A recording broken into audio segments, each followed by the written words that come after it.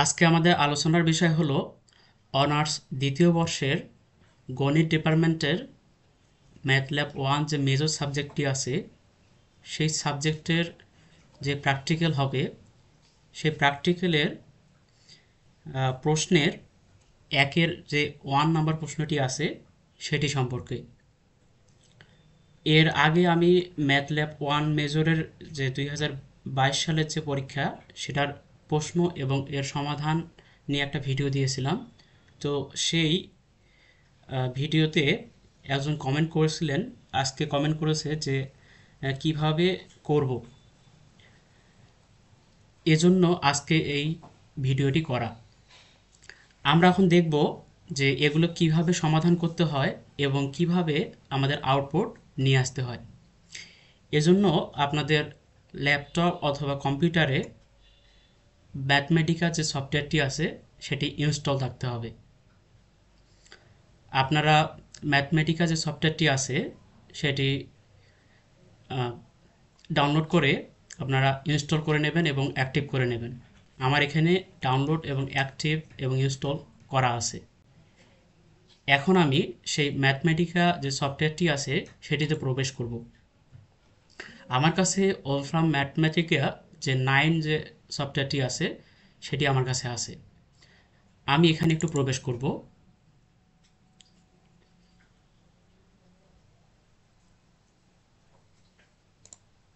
প্রবেশ করার পরে এখানে দেখা যাচ্ছে যে নোটবুক নামে একটা অপশন আছে। সেই নোটবুক অপশনে আমি ক্লিক করব।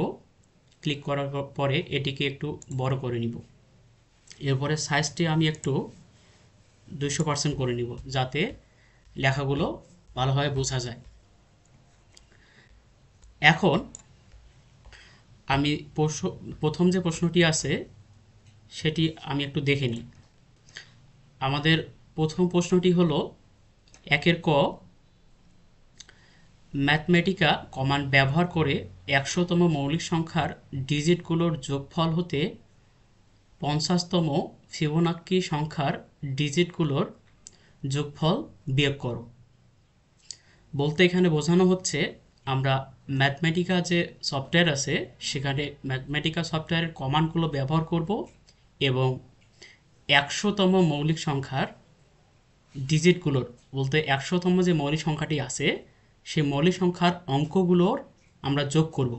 যোগ করে সেখান থেকে 50তম যে ফিবোনাক্কি সংখ্যা আছে সেই 50তম ফিবোনাক্কি সংখ্যার ডিজিট বা অঙ্কগুলোর আমরা যোগফল করে এই মৌলিক সংখ্যার ডিজিটগুলোর যোগফল থেকে ফিবোনাক্কি সংখ্যার ডিজিটগুলোর যোগফলটা বিয়োগ করে দিব। এখন আমি যদি একটু আলোচনা করি যে মৌলিক সংখ্যা কি এবং ফিবোনাক্কি সংখ্যা কি, তাহলে আমি বলবো যে মৌলিক সংখ্যা হলো যে সকল সংখ্যার গুণনীয়ক 1 এবং ওই সংখ্যাটি, সেগুলো হচ্ছে মৌলিক সংখ্যা। যেমন আমরা জানি যে সবচেয়ে ক্ষুদ্রতম মৌলিক সংখ্যা হলো 2 এবং 3, 5, 7 এভাবে চলতে থাকবে, এই 2, 3, 5, 7 এই সংখ্যাগুলোর আমরা যদি গুণনীয়ক বের করি তাহলে দেখা যাবে শুধুমাত্র এগুলোর গুণনীয়ক আমরা 1 এবং ওই সংখ্যাটা পাবো, অন্য কোনো গুণনীয়ক পাবো না। এজন্য এই সংখ্যাগুলো হলো মৌলিক সংখ্যা। এখন আমি ফিবোনাক্কি সংখ্যা নিয়ে আলোচনা করি। ফিবোনাক্কি সংখ্যা হলো পরপর আগের বা পূর্ববর্তী দুইটা সংখ্যার যোগফল যদি পরবর্তী সংখ্যার সমান হয় তাহলে সেটি হলো ফিবোনাক্কি সংখ্যা। আমরা জানি যে ফিবোনাক্কি সংখ্যা 0 থেকে শুরু হয়, এরপরে 1, 1, 2, 3 এভাবে চলতে থাকবে। এখানে একটু লক্ষ্য করেন যে 0 এবং 1 এই দুইটা যোগফল পরের সংখ্যাটা সমান। 0, 1 যোগ করলে 1 হয়, 1, 1 যোগ করলে 2 হয়, 2, 1 যোগ করলে 3 হয়। অর্থাৎ পূর্ববর্তী দুইটা সংখ্যার যোগফল পরের যে সংখ্যাটা সেটি সমান। এটিকে বলা হচ্ছে ফিবোনাক্কি সংখ্যা। এখন আমি একটু প্রশ্নে চলে যাই। আমাদের প্রশ্নে বলছে যে 100তম মৌলিক সংখ্যার ডিজিটগুলোর যোগফল থেকে 50তম ফিবোনাক্কি সংখ্যার ডিজিটগুলোর যোগফল আমরা বিয়োগ করব। তো আজকে এই যে ভিডিও সেটির জন্য যিনি অনুরোধ করেছিলেন তার নামটা আমি একটু বলতেছি। মায়াস বেইক হ্যাভেন নামে একজন প্রশ্ন করেছিলেন বা কমেন্ট করেছিলেন, তার জন্য আজকের এই ভিডিওটি আমি দিচ্ছি। আমরা এটা করার জন্য এখন ম্যাথমেটিকা যে সফটওয়্যারটি আছে সেটি প্রবেশ করব। আমাদের প্রথম কাজ কি? আমাদের প্রথম কাজ হলো যে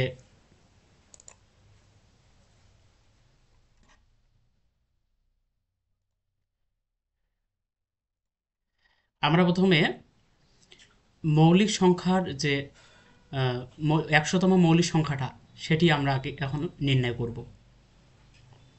আমরা নির্ণয় করে নিই। তো এটা যেহেতু একের এর আমরা অ্যান্সার করব, এটিকে এভাবে আসলে নির্দেশ করা হয়।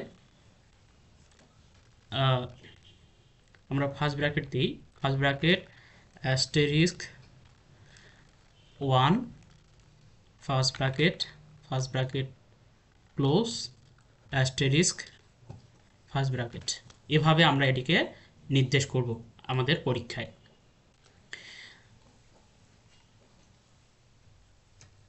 তো এই অ্যাস্টেরিস্ক কেন ব্যবহার করা হয়? কমেন্ট করার জন্য ব্যবহার করা হয়। আমরা এটা কমেন্ট করলাম যে আমরা এখানে 1-এর এখানে রান করে বা এখানে আমরা উত্তরটা লিখব। এখন আমরা মৌলিক সংখ্যা 100তম মৌলিক সংখ্যা যে আছে সেই 100তম মৌলিক সংখ্যার ডিজিটগুলো আমরা নির্ণয় করব। আমরা চলে যাই ম্যাথমেটিকাতে। আমরা যেহেতু জানি যে মৌলিক সংখ্যার ইংরেজি হলো প্রাইম নাম্বার, আমরা এটিকে পি দ্বারা নির্দেশ করতেছি। আমরা লিখি ইন্টিজার ডিজিটস প্রাইম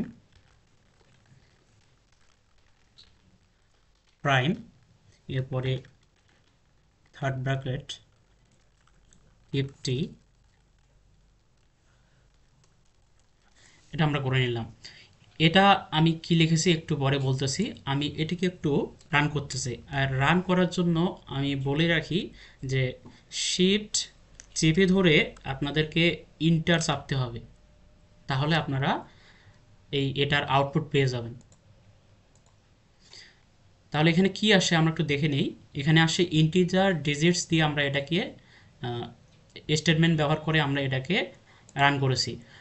তো এখানে ইন্টিজার ডিজিটস বলতে কি বোঝায়? ইন্টিজার বলতে পূর্ণ সংখ্যা, ডিজিট বলতে অঙ্ক, অর্থাৎ এখানে যে আমরা মানগুলো পাবো অবশ্যই সেগুলো পূর্ণ সংখ্যায় অঙ্ক আসবে। এবং এই যে পি যে আমরা লিখছি, এই পি থেকে আমরা একটা সেট পাবো যেটা হলো 2 to 9। এটা সেট হিসেবে আমাদের দেখাবে। কেন আমরা সেট হিসেবে নিয়ে আসলাম? কারণ আমাদের সংখ্যাটির প্রয়োজন নেই, আমাদের দরকার অঙ্কগুলো। এই জন্য আমরা অঙ্ক আকারে কমা আকারে নিয়ে আসলাম, যাতে আমরা পরবর্তীতে এই অঙ্কগুলো যোগ করতে পারি। এখন দেখেন যে অঙ্কগুলো পূর্ণ সংখ্যায় আসছে এবং যে 50তম যে মৌলিক সংখ্যা, যার কারণে এখানে আমরা 50 লিখছি। এখানে যদি আমরা 1তম বা 2তম মৌলিক সংখ্যা নিয়ে আসতে চাই, তাহলে এখানে 1 অথবা 2 লিখলেই আমাদের এখানে মান চলে আসবে। আমাদের দরকার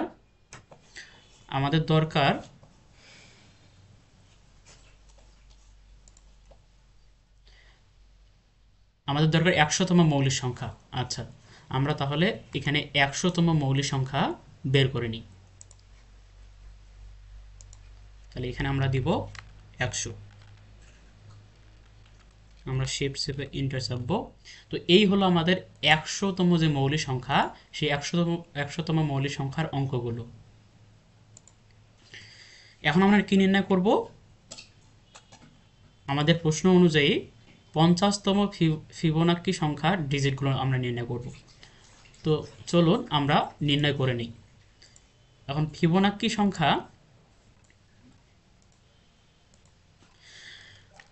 সংখ্যাকে আমরা এফ দ্বারা প্রকাশ করতেছি। এফ ইকুয়ালস টু, আমরা আগের মতোই ঠিক এটাই একটু কপি পেস্ট করে নিই।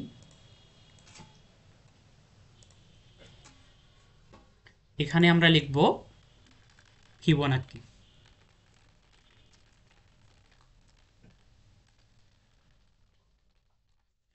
ফিবোনাক্কি আমাদের লাগবে এখানে 50তম ফিবোনাক্কি সংখ্যা। তাহলে আমরা এখানে দিয়ে নেব 50 দিয়ে আমরা যদি এখানে শিফট চাপে ইন্টার চাপি, তাহলে আমরা দেখব যেখানে 50তম যে ফিবোনাক্কি সংখ্যা, সেই ফিবোনাক্কি সংখ্যার অঙ্কগুলো এখানে কমা কমা আকারে সেট আকারে প্রকাশ পেয়েছে। তাহলে আমরা দেখলাম যে এখানে মৌলিক সংখ্যা 100তম মৌলিক সংখ্যার যে অঙ্কগুলো, সেটি এখানে আমরা অঙ্কগুলো সেট আকারে কমা কমা আকারে নিয়ে আসছি, এবং এখানে যে 50তম যে ফিবোনাক্কি সংখ্যা, সেই ফিবোনাক্কি সংখ্যার অঙ্কগুলো আমরা এখানে সেট আকারে কমা কমা আকারে নিয়ে আসছি। কারণটা হলো আমরা এখানে সংখ্যার অঙ্কগুলো যোগ করে আমরা বিয়োগফল নির্ণয় করব। এখন আমাদের কাজ হলো যে এগুলার বিয়োগ করতে হবে।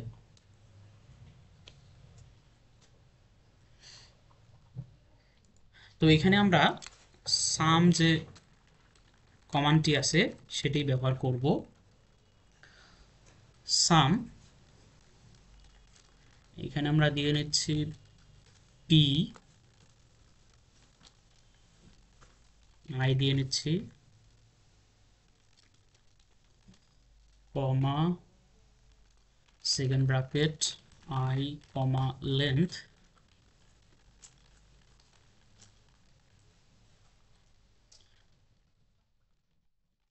Third bracket P, third bracket second bracket close, third bracket close, minus some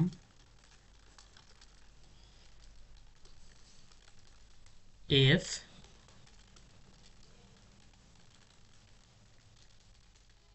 I, এটিকে ক্লোজ করে নিচ্ছি, কমা আমরা এখানে সেকেন্ড ব্র্যাকেট নিব, আই কমা লেন্থ,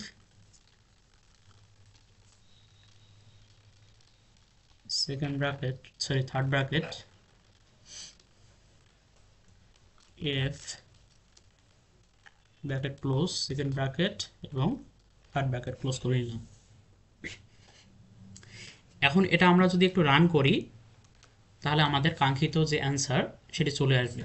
অর্থাৎ আমরা যদি 100তম যে প্রাইম বলতে মৌলিক সংখ্যাগুলোর যে অঙ্কগুলো, সেই অঙ্কগুলোর যে যোগফল করি, এবং 50তম যে ফিবোনাক্কি সংখ্যা, সেই ফিবোনাক্কি সংখ্যার অঙ্কগুলো যদি যোগ করে আমরা এই দুইটি বাদ দিই, তাহলে আমরা -36 অ্যান্সারটি পাবো। তো চলুন আমরা এই যে আমরা কমান্ডটি লিখলাম এখানে, এটি একটু বোঝার চেষ্টা করি। প্রথমে আমরা যোগ করব মৌলিক সংখ্যার অঙ্কগুলির যোগফল। তার মানে আমাদের প্রথমে নিতে হবে যোগফল। যোগফলের যে কমান্ড সেটিকে সাম দ্বারা প্রকাশ করা হয়, আমরা সাম নিব। আর অবশ্যই এখানে কমান্ডগুলির প্রথম যে বর্ণ সেটি অবশ্যই বড় হাতের দিতে হবে, এবং এখানে ডিজিটের ডি এখানে বড় হাতের দিতে হবে। এরপরে আমরা প্রাইম অর্থাৎ পি এর জন্য অঙ্কগুলোর যোগফল নির্ণয় করব। এজন্য আমরা পি অফ এখানে থার্ড ব্র্যাকেট দিয়ে আমরা এখানে একটা আই নিয়েছি। কারণটা হলো এখানে আই বলতে বোঝানো হচ্ছে যে এখানে অঙ্কগুলি আমরা নিয়ে নিলাম, এই অঙ্কগুলি আমরা নিয়ে নিলাম, এই অঙ্কগুলি একটা একটা করে যোগ করবে। লেন্থ, লেন্থ পি বলতে বোঝানো হচ্ছে এখানে লেন্থটা, দৈর্ঘ্যটা বা কয়টা সংখ্যা আমরা এখানে নিব, তার কয়টা অঙ্ক এখানে আমরা নিব। এখানে আমরা দেখতেছি যে এই সংখ্যাটির জন্য অঙ্ক আসছে আমাদের 3টা। তাহলে এই 3টা অঙ্ক অর্থাৎ 3 পর্যন্ত আমরা অঙ্কগুলো যোগফল করে আমরা এখানে যোগফল এই অঙ্কগুলো যোগফল নির্ণয় করব। এরপরে আমাদের কাজ হলো যে ফিবোনাক্কি যে সংখ্যার অঙ্কগুলো আছে সেই অঙ্কগুলোর যোগফল নির্ণয় করব।